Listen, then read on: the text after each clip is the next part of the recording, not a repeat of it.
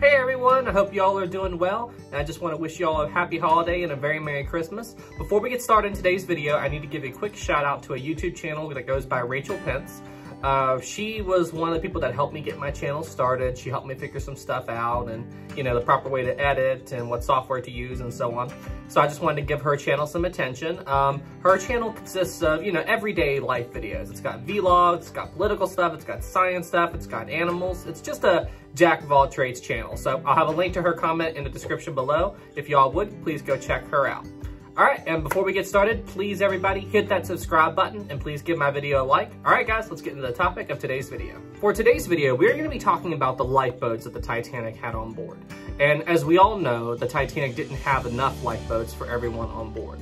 And throughout the years since the tragedy, this has gotten a lot of flack from people in the modern world. You know, oh, that was extremely reckless. Oh, the Titanic, people thought the Titanic was unsinkable. That's why it didn't have enough lifeboats. And so on and so forth. But you see, the truth to the whole reason why the Titanic didn't have enough lifeboats, it's a little bit more complicated than that. And honestly, even if the Titanic did have enough lifeboats for everyone, would that have saved more lives? Well, it's very complicated, and that's the topic we're going to be talking about in today's video.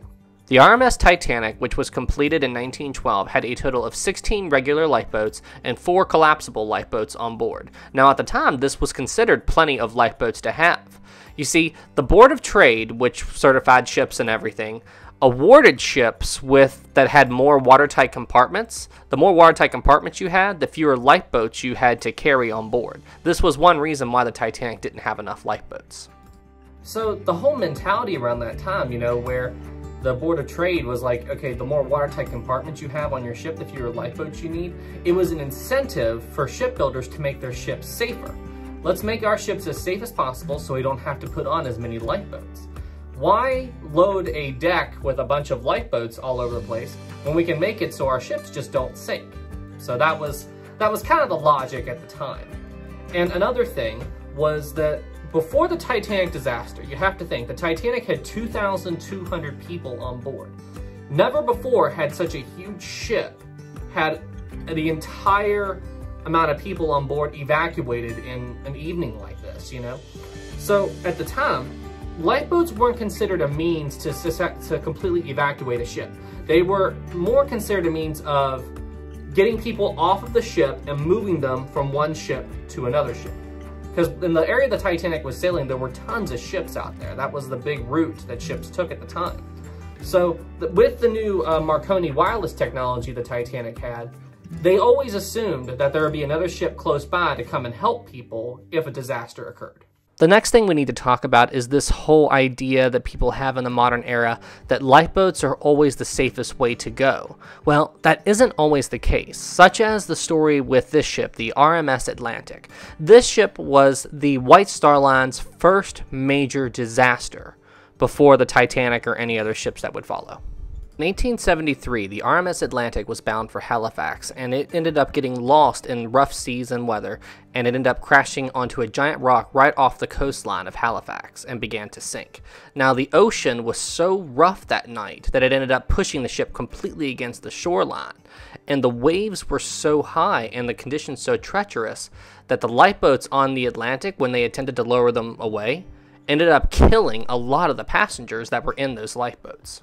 The story of the Atlantic is a great example of a time when lifeboats were not the best option. I mean, the Atlantic hit a rock right off of the coast of the mainland. I mean, they were, you know, swimming distance to the mainland. But when they lowered those lifeboats over the side, the waves ended up picking up the lifeboat as soon as it hit the water, and it threw the Atlantic's lifeboat into the hull of the Atlantic, killing everyone on board. So the Titanic gave us this false impression of if you get into a lifeboat, you are safe, you are fine. But that's not the case. There are so many accounts throughout history where a lifeboat isn't the best thing to do at all times. So try to put yourself in the position of the passengers on the lifeboat. You've got this big ship that is sinking very slowly. It's brightly lit, it's warm, it looks safe. Why would you want to get into a lifeboat in the beginning and risk leaving this big, beautiful, safe ship to get into a rickety little rowboat in the middle of the Atlantic? This was a factor in getting the Titanic evacuated. You see, from the moment the Titanic struck the iceberg to the moment the crew actually began to get the lifeboats prepped and get them ready to be lowered away, it was over an hour before the first lifeboat actually successfully touched the water. And the passengers didn't know that the Titanic was sinking, there was no alarm system, and the crew weren't telling them, hey, this ship is sinking. So it took this crew a huge amount of time just to get passengers willing to leave the Titanic. And don't even factor the women who refused to leave their husbands behind. Now, the Titanic's crew get a lot of flack nowadays because they weren't really trained in operation of these lifeboats due to the fact that, they didn't have a proper lifeboat drill while the Titanic was at sea. So James Cameron was curious as to how long it would take to prep a lifeboat and how long it would take the crew to successfully launch a lifeboat. So he did this experiment with one of the lifeboats left over in the movie where he timed how long it would take this crew who was trained in it and knew what they were doing to prep and successfully launch this lifeboat. What ended up happening in that clip you saw is it took the crew to get the lifeboat up off of their simulated deck and get it ready to load passengers into it. It took them about 5.5 minutes just to get the boat ready to go. And now that's under ideal conditions. The conditions the night the Titanic sank were not ideal. When they were getting those lifeboats ready to go, in the beginning of the sinking, the Titanic had a large amount of steam still inside of the ship, and they had to vent off all that steam. So the funnels on the Titanic were venting all the steam, and it was so loud that the officers said that in order to talk to somebody right beside them, they had to cup their hands over their mouths like this and yell at the top of their lungs just to get the person beside them to hear them. So they're trying to get all of these lifeboats ready to go and prep up all of this while they can barely talk to each other. What they ended up figuring out was that each lifeboat in total, between prep time, loading, and everything, once they got them going, each lifeboat took about 30 minutes to lower. Now, that doesn't mean that they were just working on one lifeboat at a time. They were working on many, many lifeboats over the course of the sinking. But based on that, and how many lifeboats they had on board, it took about 2 hours to successfully lower all the lifeboats on the ship. So that means even with all of Titanic's crew working as hard as they can to lower these lifeboats, that they just barely got 18 of the 20 lifeboats launched. Remember, the 2 collapsible boats that are by the Titanic's first funnel were not launched. They were floated off. So right here towards the end, and you see this lifeboat that's still connected to the Titanic, even though it's about to sink, they were still fighting to lower these lifeboats away while the ship was literally dropping out from underneath them. Should the Titanic's crew have been more prepared? Absolutely. Should they have had a drill at sea? Yes. Should they have known what was going on? Yes. And there are a lot of other factors as well that I don't have time to talk about in this video that also contribute to the sinking. But now remember, that half-hour figure that I gave you with each lifeboat, that assumes that every single lifeboat was launched without incident. That wasn't the case. Here's an example of one such incident. When they were lowering this lifeboat, one end of the lifeboat was lowering faster than the other, and it almost spilled all the passengers out and into the ocean. So they actually had to stop lowering one end and lower the other in order to catch up and successfully lower the lifeboat into the water. Another incident occurred with this lifeboat you see coming down alongside the Titanic right now. It's being lowered away into a water discharge where the engineers inside the Titanic are pumping the water out. That is seawater that had flooded the inside of the Titanic, and this lifeboat is being lowered away into it. So this water that is being pumped out of the Titanic began flooding this lifeboat and almost sank her. In my opinion, one of the worst incidents that happened right here. One of the lifeboats got pushed too far back and got pushed underneath another lifeboat while the officers up above didn't know that the lifeboat was being lowered, and it nearly crushed that lifeboat. So in my opinion, based on everything you all just saw, how trained the officers were and the whole situation they were in. I mean, just remember, they weren't prepared for any of this.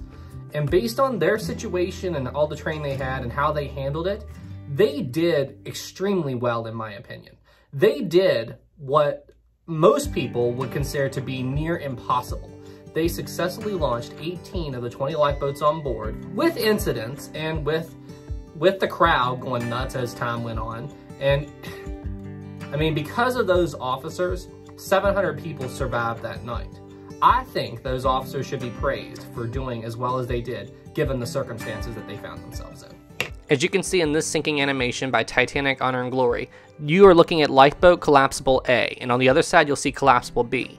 These two lifeboats weren't even being prepped until the ship had less than 10 minutes to live. You can see the water is coming up on the boat deck now. So the officers just barely had enough time to launch the lifeboats that they had on board. These last two boats were floated off, and one of them even ended up upside down. They weren't properly launched. In conclusion, do I think more lifeboats on the Titanic would have saved more lives? Not really. It's possible you might have been able to save maybe 50 more people or something, but I think more lifeboats would have just gotten in the way of the officers. Just think about how much time it took them to launch the lifeboats that they had on board. If they would have had more lifeboats, like, for example, the Titanic was designed to hold 64 lifeboats, but even with just the 20 they had, it still took them 2 hours to launch. If they would have had all 64, the lifeboats would have been literally all over the boat deck, clustered everywhere. It was like that with the Olympic when they put enough lifeboats on it after the Titanic disaster. So they would have had to move all of those lifeboats out of the way before that they could even begin lowering the lifeboats. It's possible that if more lifeboats were on board, they wouldn't have even been able to launch 20 lifeboats. And any more lifeboats that were left on the Titanic after the sinking, or during the sinking's final moments, I mean, they would have been dragged under with the ship or broken up when the Titanic went down, because remember, all of the lifeboats were connected to the ship with ropes and stuff like that. And the ropes need slack, like they need to be relaxed in order for you to break them free. But with the Titanic going down and all the lifeboats being pulled downward with the ship, there's no way you could have freed those lifeboats, especially with the ship's downward slant.